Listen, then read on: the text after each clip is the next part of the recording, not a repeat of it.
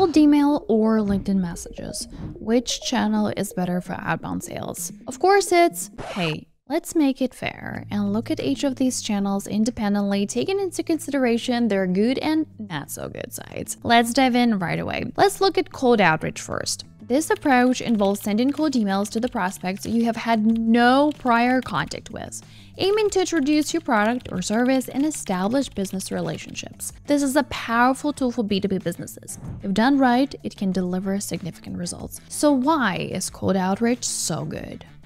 Cost effectiveness. Cold email is easy to start with and it's insanely affordable. All you need is a new domain that you can buy for less than $2 per year and an email platform to use for warming up your email accounts and sending email campaigns. The price varies depending on your needs, but you can get the tool in the range of prices from $30 per month. Scalability. You can easily grow the number of emails you send by simply adding more email accounts and domains. But don't forget about warming up. Personalization. You can tailor your emails to your target audience's needs, challenges, and goals, making your offer irresistible. Along with advantages often go disadvantages. Spam filters. Many think getting to the spam folder is one of the biggest disadvantages of cold emailing. Yes, it's true. Only if you send mass emails with generic messages to everyone. If your cold outreach is done right, spam filters will not be your concern. Hard to stand out. If you're now considering cold email, hundreds are already using it. Prospects' inboxes are flooded nowadays, so it's getting harder and harder to catch their attention, increasing the chances of your email to be ignored. Legal restrictions. Some people consider this point as the cold email disadvantage, and this is the only reason I've inserted it into this list. We're talking about anti-spam laws like CAN-SPAM and GDPR. Cold email must comply with. But I can assure you, this is pretty manageable and there is nothing special in it. Our society functions by following certain rules. We have the rules we should follow while we drive our cars. We have certain rules in business, and laws like CAN-SPAM, GDPR are no more than any other rules you need to follow in order to establish business relationships. So there is more hype around it than the state of things actually is. You just need to know these rules and follow them. Now on our radar, LinkedIn outreach. From its title, there is no mystery where this outreach takes place. You find leads on LinkedIn, connect and send messages on LinkedIn, and engage with your prospects through the content on LinkedIn. I won't concentrate on engaging with your audience through creating and posting the content, but I want to stress this out. It's super important and a must-have for your LinkedIn strategy. We cover this aspect in other videos on Snovio YouTube channel. Here, I'm focusing more on sending LinkedIn messages in order to frame our comparison. It's worth mentioning that LinkedIn outreach includes LinkedIn messages and emails. Paid messages available for LinkedIn premium accounts. So, why is LinkedIn outreach so cool?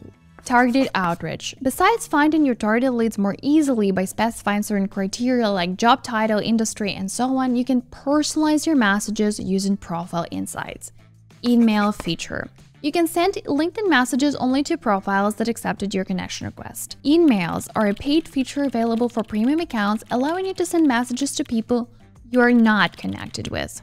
This option gives you the opportunity to increase your reach. No spam filters. While sending cold emails, there is a possibility to get to the spam folder. With LinkedIn, your messages get delivered to the inbox. LinkedIn doesn't have the spam folder, but it doesn't mean your messages cannot be marked as spam by the recipients. So make sure you send only relevant offers. While these all are pretty nice, LinkedIn has some significant cons, and first one is the one everyone hates the most. Limits.